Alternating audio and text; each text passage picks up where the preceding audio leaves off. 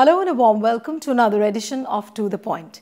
Elections in Goa have largely been bipolar, but this year in 2017, the pitch has been queered by Aam Aadmi Party. How are the odds stacked up against parties like BJP and Congress? Joining me now is veteran Congress Rajya Sabha MP from Goa, Shantaram Naik. Welcome, sir, and To The Point. Let me begin by asking you a very analytical question which the observers and the political observers feel, and that is that the campaign hasn't really begun. But why is there a perception that Congress somehow has lost the plot in this year's election? Oh, you are very wrong in your assessment. See, I can admit that we are very last number in the last elections. But this time, Congress is little above. I don't know how much seat Congress will get or the BJP. But Congress certainly is above, better position than BJP. This much I can say. This is one thing. Number two, Aam Aadmi is eating into Congress votes is true.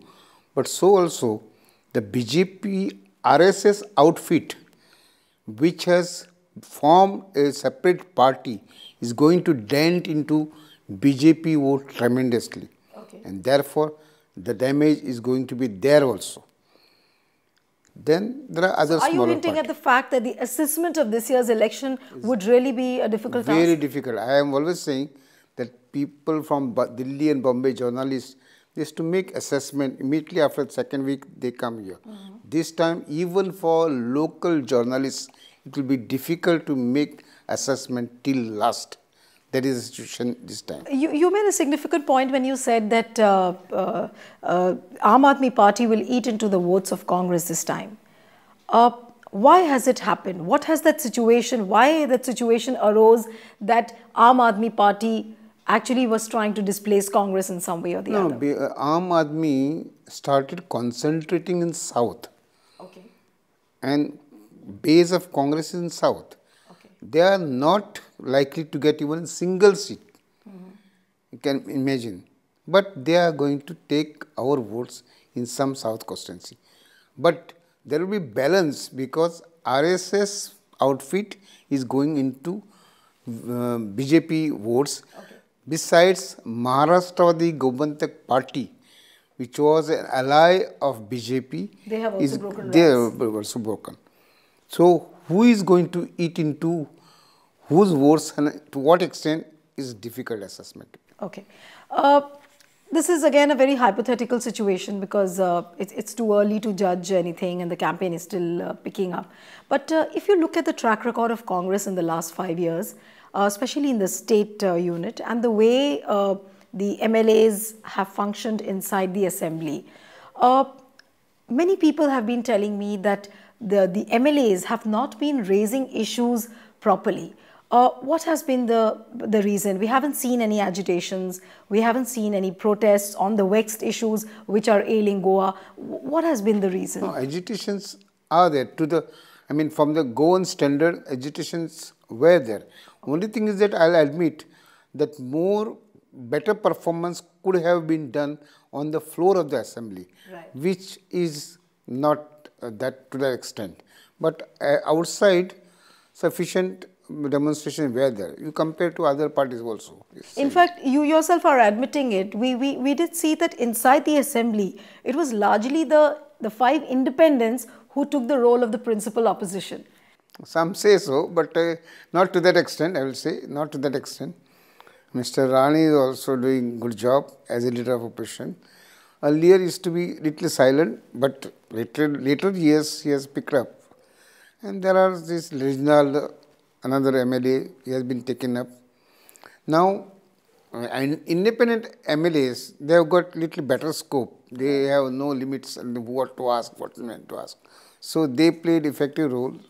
But Mr. Naik, apart from asking questions, apart from raising issues inside the house, on the floor of the house, we have also seen that there were some MLAs, I was just reading a few magazines of Goa, which really pointed out the fact that how certain Congress MLAs, they went to the extent of supporting BJP on the floor of the house. So when this kind of a conduct happens on the floor of the house, Is the High Command not supposed to take some action against such leaders? No, that's the question is, now say, take for instance, private members' resolution. Right. When private members' resolution Right. come, see, independent MLA, they take independent stands. They sometimes support also a resolution, passed a resolution unanimously. But not respect to government bills or government legislation. There the opposition is thorough. But a person like Movin Gudino, when he spoke inside the house and he went to the extent of openly supporting the BJP, but not much of action was seen against him. Gudino for last 2 years, virtually he was out of Congress. Technically he was within Congress. Okay. So that example will not suit. He was virtually not with us. Right.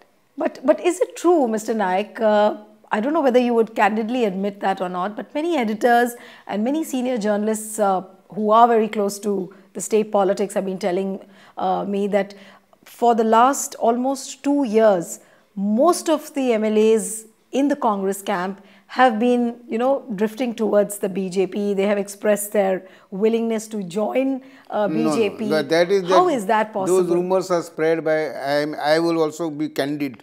Those rumors are spread by Mr. Parrikar, the defense minister, and who was earlier chief minister. Okay. He used to blame Congress party all the time. He blamed us on mining issues. Okay. I tell you, he used to say that it is the Congress people who indulge in illegal mining, and time and again he was saying. But when they won the elections, in the second assembly session, same Mr. Parrikar said that no member of this assembly or immediate past assembly were involved in illegal mining. This is the statement, contrary to the statement he made after winning the election, when in fact he won the election on the plank of illegal mining by congressmen. Okay. So this is type of, he is a rumor monger. I'm sorry to say it. Right. But there is a joke also which is doing the rounds that apparently many MLAs of the Congress are trying to become the B team of BJP because many of them are in the process of joining. These are the words given by various parties. See, we call Aam Aadmi as B team of BJP and they call us as this thing. These wordings of B team, etc., everywhere it is going on. That has no meaning. Okay. But coming to the vexed issues which are ailing Goa at the moment, amongst them is the biggest issue of the medium of instruction. How this is becoming a major point of contention between various parties, and though it's a matter of choice, but it has become a political issue. How serious? What's your basically No, we your have take said on that? let parents decide about that, and we are resting on that plank. Because ultimately, political parties, by and large, cannot take sides on language. We have to leave it to the parents, and that's how it is.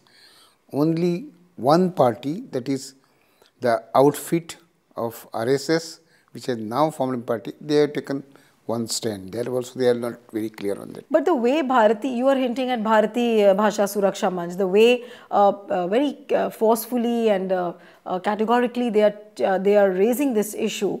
So you mean to say that for them this is the biggest issue, but not for parties like yours and BJP? I can say the sole aim of Bharati Suraksha Manch party is not to win any seat, but they say our aim is to defeat BJP at least in 7 assembly constituency. Okay. This is the attitude. That is how far they succeed. How is that? I have not. I will be happy. But what about the issue of withdrawing grants or giving grants, to the English medium schools? That also has become a point. See, we have been giving grants to English medium school. There is no change in that policy. By and large, people would like to study English. Therefore, we continue with that. Okay. Another vexed issue is, of course, of the casino culture. Now, Aam Aadmi Party's entry, Aam Aadmi Party has very categorically said that there should be a complete ban on casinos. And but the BJP accuses the Congress or the fact that it was Congress which gave licenses to the casinos, and therefore it's very difficult because now so many people are into the jobs. There is no denial that Congress, because we were ruling, Right. therefore casinos were brought.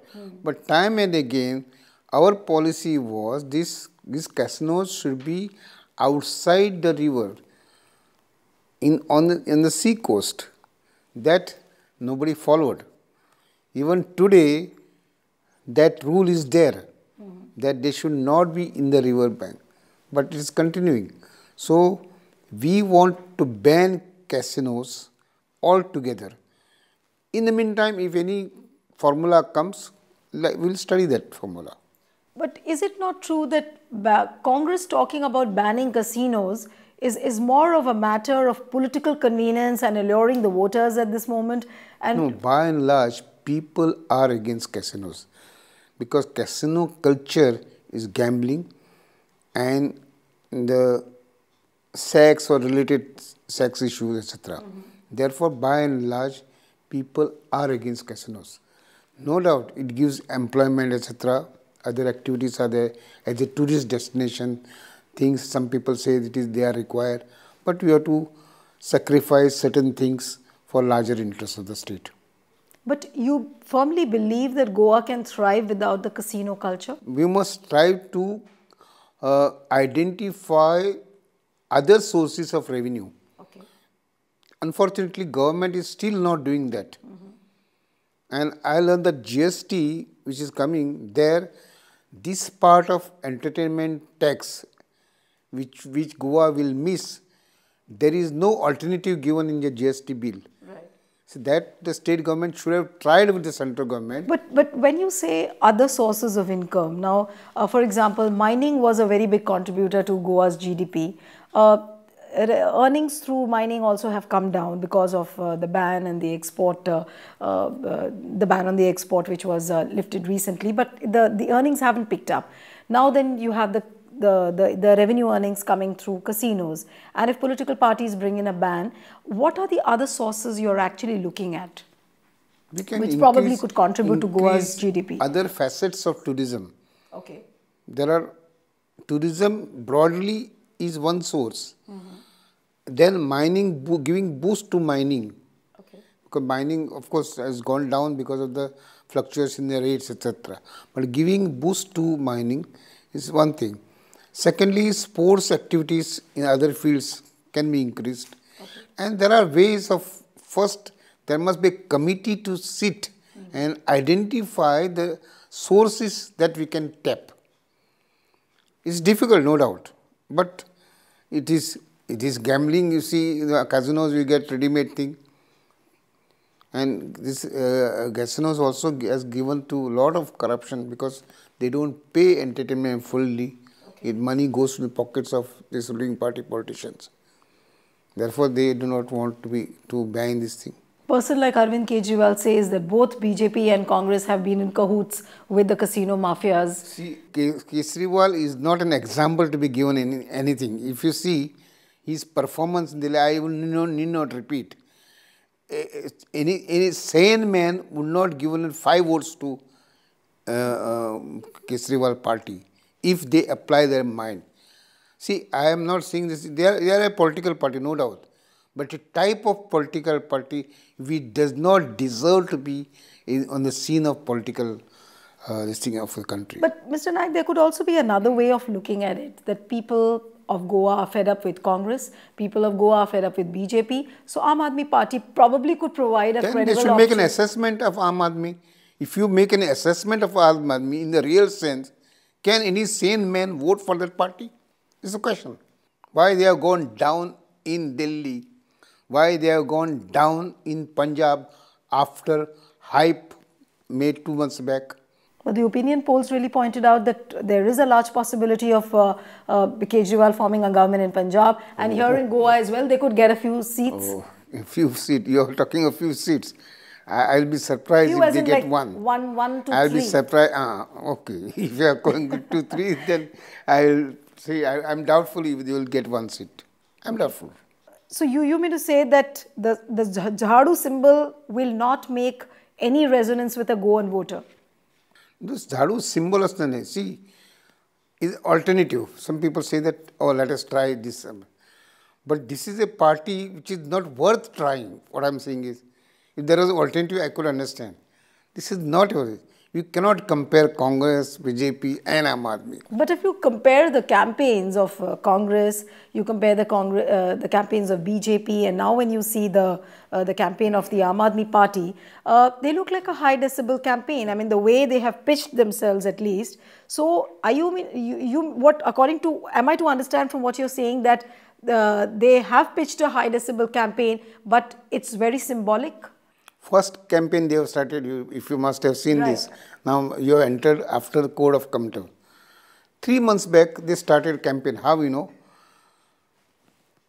Aam Aadmi 35%, BJP 20% something, Congress 16%. 3 months they put big hoardings. So a party which is based basically on falsehood and misguiding people, you can imagine what it is. I can understand some assessment later on. And one thing I would like to mention, I've not seen, yes, this is the Congress party which gave opinion poll to Goa, by which the fate of Goa was decided. That's why we are union territory. Otherwise, we would have merged into neighboring Maharashtra, we would have become a district of Maharashtra. It is Congress party which included Konkani in the 8th schedule. It is Congress party which gave Konkani the official language status. It is Congress party which gave Goa statehood. And entire development which we see here in Goa, it is largely because of Congress party. Nobody can deny. But what is happening to the special status of Goa, which the parties have been demanding? I am an expert on that. I can claim to be expert. I had moved resolution, etc. See, there is Article 371 of the Constitution. I'll take only 1 minute. Right. Go ahead, sir. Under that 371, a special provision can be made for a state like Goa to enable the state legislature to enact a legislation to protect land, culture, etc. Okay. And we are demanding an amendment to Article 371 to enable our assembly to get this power. That is simplistic. Difficult, no doubt. I also concede. Others have not asked. See, Bihar, Madhya Pradesh, or whoever they are asking for special status which is different. It is special category status which can be passed by an executive order. Right. And this is the only special status which requires a constitutional amendment. And we are now incorporating it in the manifesto. BJP have backtracked. BJP said, Congress cannot give you, we will give you. Manohar Parrikar made thousands of statements. And when he became defense minister, he went to Delhi, made a U-turn and did not make announcement that day, but made Lakshmikant Parsekar his successor to tell the people of Goa, oh, let us forget about that special status. But if BJP is not doing it, then why is Congress also not able to vociferously raise this issue? See, one thing I am telling you, I confess, it is not that easy, but we have to strive to achieve it. That party which has got majority to grant a constitutional amendment, 2/3, etc., then can boast. But we have to convince other political parties to accept this 371 amendment. It is not 370. We are not asking like Kashmir, like, please don't understand. People sometimes misunderstand. Talking about the alliances this time, now that it is clear that Congress will contest 36 seats and you leave 4 to the others, many analysts believe that the prospects of Congress, the way it looks right now, the ideal scenario would have been that your party would have contested some 25 seats and then in alliance with other smaller parties. What was the reason behind contesting 36 seats and not going for a safer option like this? Some people were of the opinion that we should contest 40 right from the beginning. I was not in favor of it. I have said we are not that strong to contest 26. We have to make some adjustment. And therefore, whatever figure you are saying, 25, etc., or say near about, we could have contested. But some people played some mischief, and therefore, we are not able to have an alliance the way we wanted it. But is it not going to be a very big drawback for the party then? Let us see, let us see.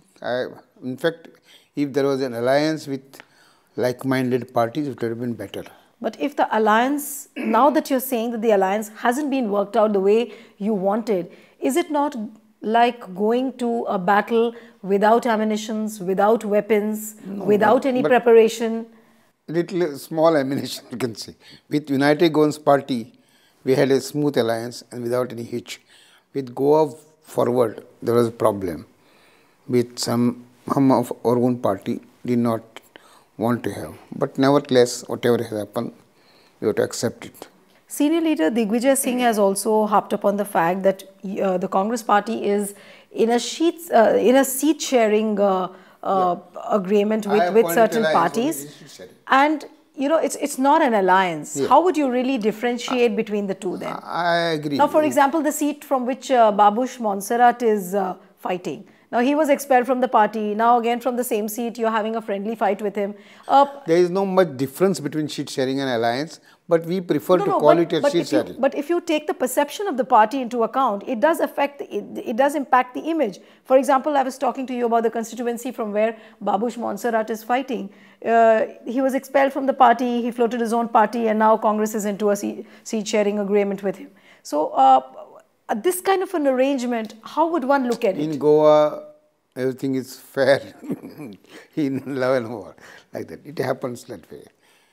But if you see Montserrat's party, his wife is contesting as a Congress candidate. If other followers also contesting as Congress candidate. So there was smooth sailing. Only I hope we should have solved this problem with Goa Forward Party, which unfortunately could not happen. This time you have an alliance of Maharashtra Gomantak Party, Shiv Sena, and also the third partner. And they are projecting themselves, at least for now, as a credible alliance. Now, they say that, the smaller parties so far have always backed on national parties like Congress and BJP, but they have misused them to the hilt. And now it is their turn to, exact their pound of flesh. Now, see, question is Maharashtra Gomantak Party, although they ruled for 17 years, but they have nothing to boast about. If their policy were to take effect, we would have been in corner of a Maharashtra becoming a district. It was fortunately at that time there was an opinion poll given by Indira Gandhi, and Goans could decide their fate, and therefore we become union territory, consequently as a state. Okay. Another issue I would like to, with your permission. Go ahead, sir. See, 6 Goan rivers, precious rivers, Mandavi, Zuwari, you have heard his name, have been nationalized by the government of India. Okay. Amongst the 111 rivers, Congress in their career had not gone beyond 6 rivers, whatever it is. At one stroke of pen, 111 rivers are sought to be nationalized. From where Mr. Gadkari is going to get budget for this? Crores and crores and crores, unless he is lying totally. And I am concerned now with regards to 6 Goa rivers. How he is going to develop these rivers? And the law, rules of this thing, on the area, on banks of these rivers, ultimately go in the control of central government. If Central wanted to help Goa, they should have given some funds to the state government to develop these rivers, to improve the transport. There was no need of nationalization of rivers. So, is Congress planning to raise this issue as well also during elections? 100%, yes. But so far, you are the first leader from whom I am hearing about it. No. We had a big rally on this issue. We had a rally, Goa Forward rally. No, but a national leader like you talks, but we don't hear the state leaders talking about issues like this. That's a problem. The question is, but this is the important thing, and I have moved an amendment also, which will be introduced hopefully in the next session of that. Then you should be tutoring more of your state leaders, Mr. Naik. Yeah. Okay. One last question before we wind up. These elections will be largely a referendum of the demonetization drive of the Modi government. Do you also believe so that demonetization will really impact? One of the crucial issue. Okay. I'll take 1 minute on this point. Demonetization is done under Section 26(2) of Reserve Bank of India Act 1934. Okay. This is the only provision under demonetization is done. But what Government of India did? They invoked Section 7 and gave certain direction to RBI Governor on demonetization.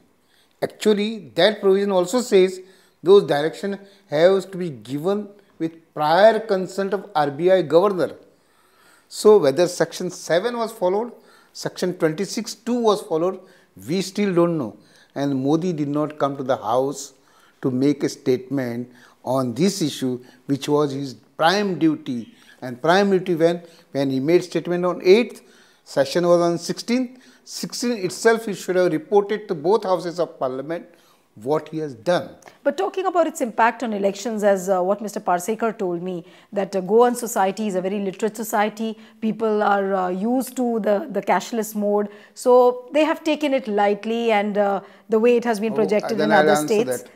If it was cashless mode, Goa was the first state which was declared to be cashless state. And when this was declared, within 5 to 6 days, BJP workers themselves met in a meeting and urged their own government to denotify that notification, and it was taken back. Okay. The first state which had declared himself cashless took back. Why did it do this? One candid answer I'm expecting from you before I just say goodbye to you on the show. Many leaders of the record have been telling me that because of the demonetization drive and the strict guidelines of the Election Commission, contesting elections is a very difficult job now, because in every election, it's an open secret that people allure the voters with money, allure the voters with liquor. All that is missing, and that's the reason that people are just talking about the development activities in their own constituency. No, I mean, is it a fact? that has affected, and I have no question. Okay. But that is not this thing. Why? Now, after demonetization, lakhs and lakhs of people are getting unemployed because of retrenchment, layoff. People are going home. What is the solution for that? Who is going to answer for that? Is Modi not responsible for this exodus back to the villages and towns by unemployed youth? Absolutely. Is a question. 11th March is the day. All eyes would be on the counting day and what people have said about both BJP and Congress as well as Aam Aadmi Party. Thank you, Mr. Naik, for coming on the program. So that's it on this episode of To The Point. See you next time with another personality. Goodbye and thanks for watching.